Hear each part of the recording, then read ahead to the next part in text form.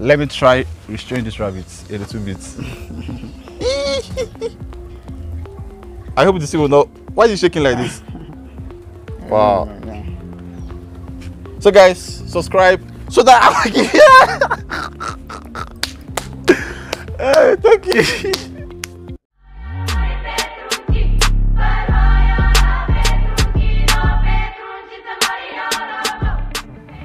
Hey, what's up guys, welcome back to my channel. Guys, if this is your first time watching, subscribe, hit the bell icon so that you'll be the first to know each time I drop new videos.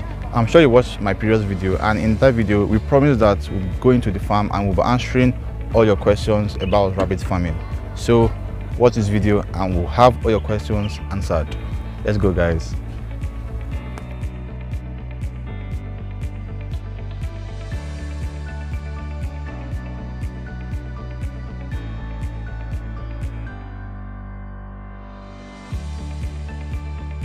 We are at the farm and we'll be going inside to bring out the rabbit so you can see exactly what the rabbit looks like. So let's go to the farm guys. Let's go.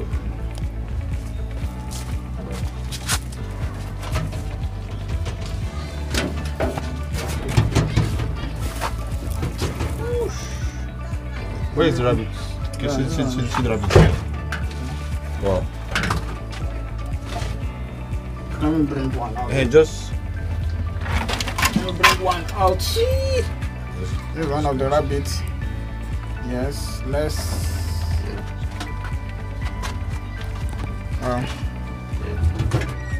So guys, we have gotten the rabbit, and this is a rabbit that we'll be using for example today. So what breed of rabbit is this? Yeah, this is chinchilla. Wow. Chinchilla breed. What? But it's not run away. No. Okay, so guys, we'll be answering all your questions in this video, and let us guess all the questions that was asked in that video. Okay, so how do you restrain rabbits? Like when you want to carry it, how do you restrain it? Yeah, you want to carry it, you hold it on the ear. Okay, just the ears. Yeah, you hold it like this. Again, some people hold rabbits this way, but the best method is you have to use your second hand to back it up like this. Okay, this way. Wow. And it will be very easy for the rabbit to stay comfortable. So one of the questions that one of the viewers asked was that how do we get buyers for the rabbit? Like when he wants to start the business, how does he get buyers? Buyers, yeah, you can get buyers as you just like advertise. Like you advertise what you are breeding, what you want to sell, and also you can go to market. All these local markets, they do buy bush meat and go. You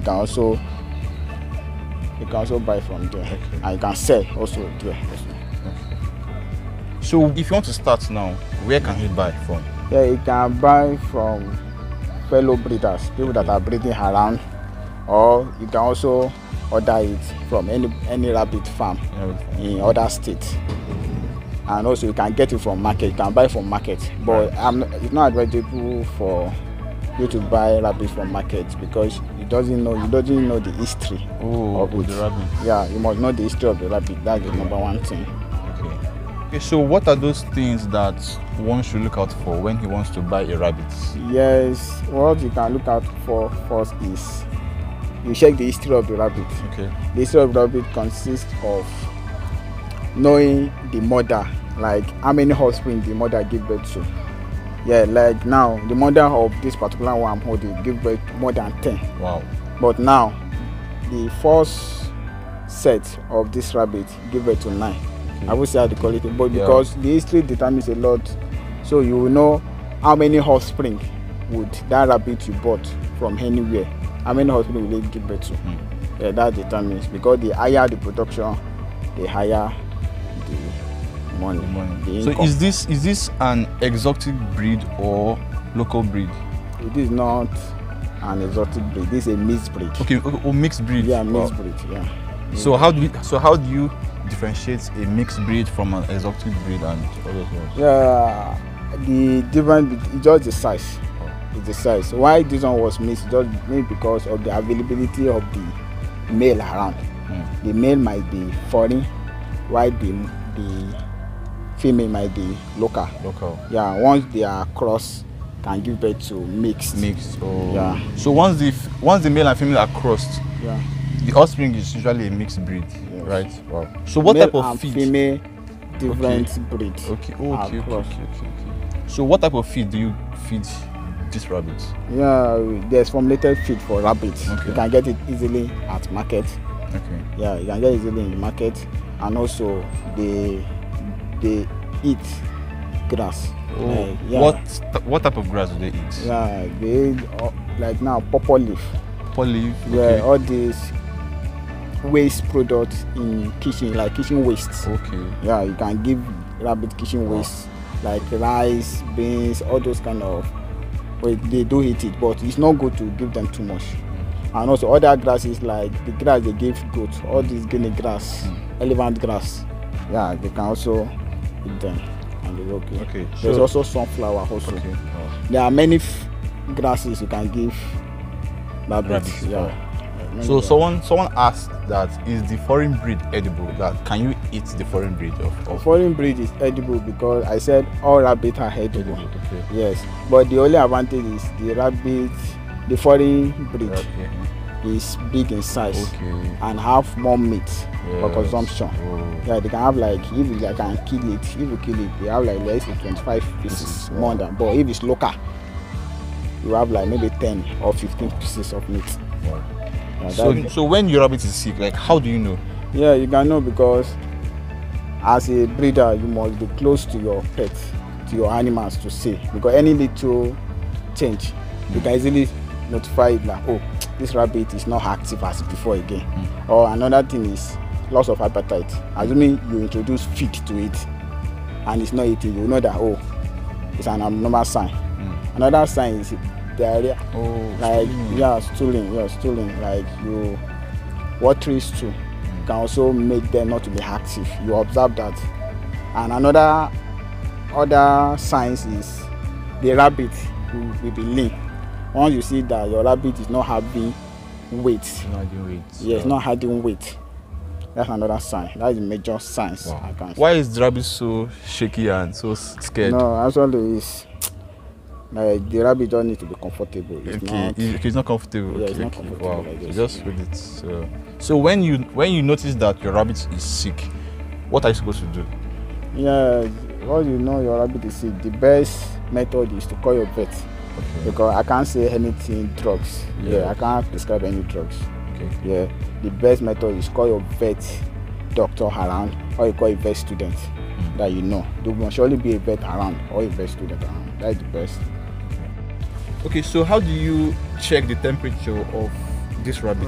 What you can do to check the temperature of rabbit without thermometer. Okay.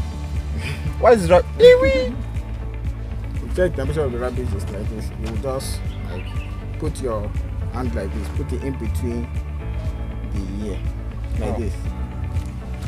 Yeah, you will see like this. You see that the ear now is reddish. You just carry your hand. You just put it in between these two hands like this. Put it in between the ear. Okay. You feel that the temperature now. Presently the temperature is high. It's hot because we're in the afternoon. Okay. Understand? It's hot. But at night, if we can do the same thing, you see that it's cool. It's cold. That is in shortcut to check temperature of the ear. So without thermometer, you can actually just check the temperature by placing your hand in the ears of the rabbit. Side. I can feel it's very hot. Yeah, it's very hot. Oh my god. That is the simple way to check the temperature. Simple, yeah. So are there predators that attack rabbits? Yes, there are predators like snake and dog. That is the most common predator. So snake can eat this thing that is big like this? Snake can eat it. You just kill it and dog also. Wow. Dog must not just catch this big one. So the dog will? Yeah, the dog will eat it like will eat it, yeah. So how do you prevent your rabbits from all those kind of snakes and dogs and all those things? Yeah, the major thing is that the rabbit should always be in the cage. Okay. You don't allow rabbit to just come outside from the cage anytime because the dog might be monitoring the rabbit movement one day once it escapes. Once the rabbit escapes, the dog will just catch it. And from snake, you try to like cut the grasses around your farm. You can see this place now. There's no grasses around this place. That's around the farm. Yeah, you prevent grasses or bush to say. around your farm. That's the major. Okay, so the final question, what advice do you have for young people who are starting their rabbit farm out there? Yes, the only advice I can say is, as a beginner or as a starter, you just need to aim big.